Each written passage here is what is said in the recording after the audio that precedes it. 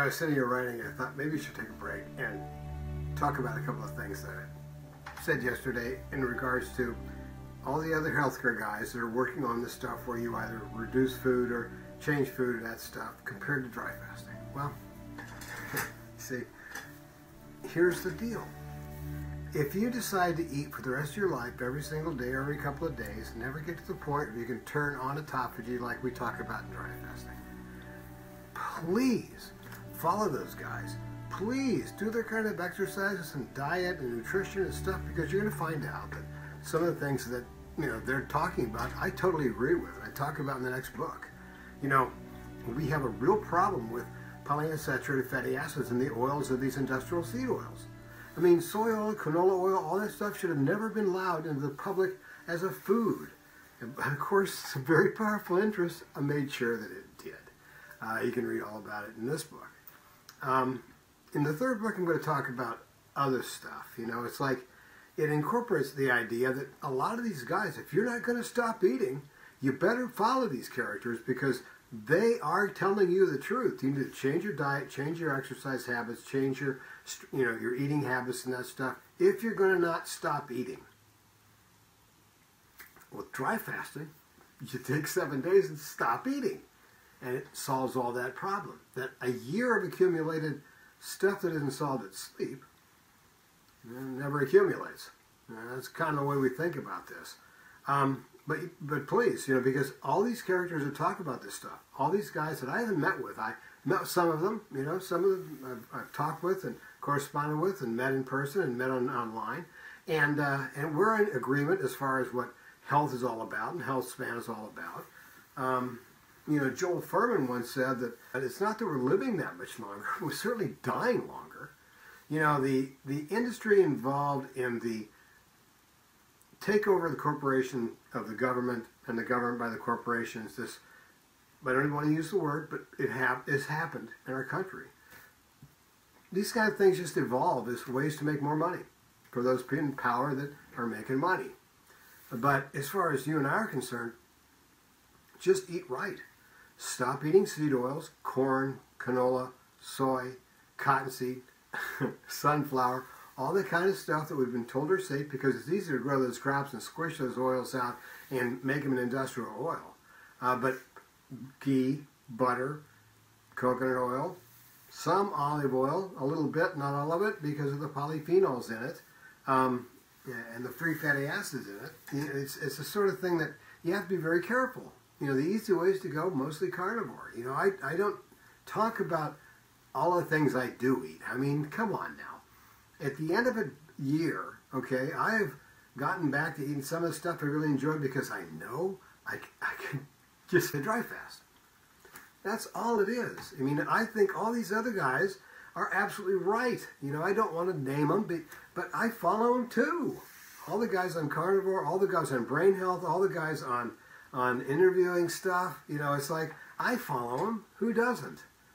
All I'm saying is, for you and I, the idea here is you've got to make a decision whether you're going to dry fast or not. If you don't dry fast, if you just do short ones even, they are cumulative.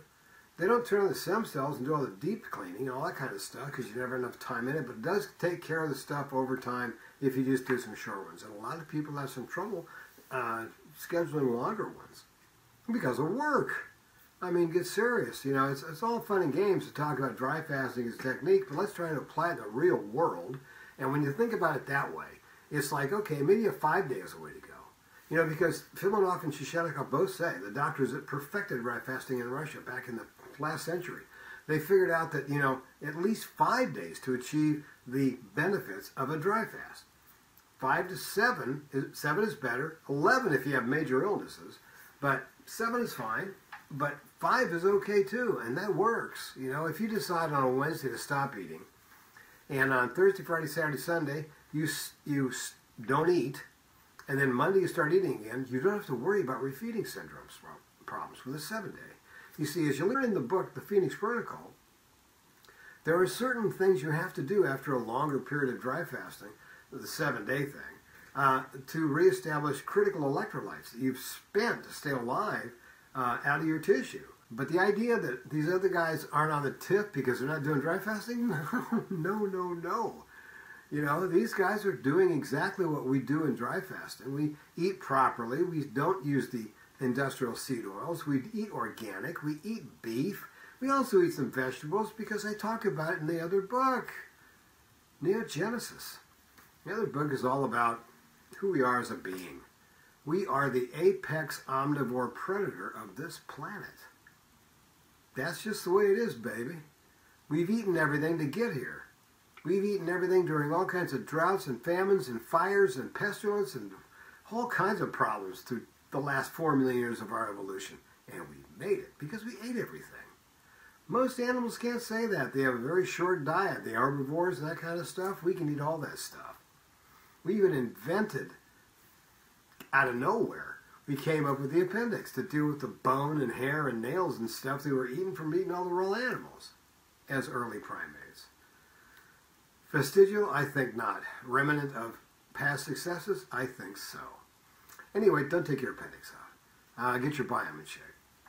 Anyway, so that's kind of the message here. It's like, it's a beautiful day in the afternoon of writing. I've got some warm sun coming through the window, and there's nothing to worry about in the world. There's really not, because this is where the world exists. Think about that for a second. You know, it's like, if you don't watch the television, you don't get the ideas to put in your head.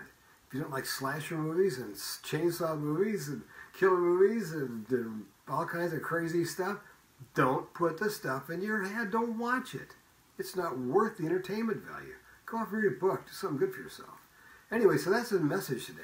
It's like we have a really interesting, ability now with dry fasting to get rid of all the toxins that would cause all the degenerate diseases of old age.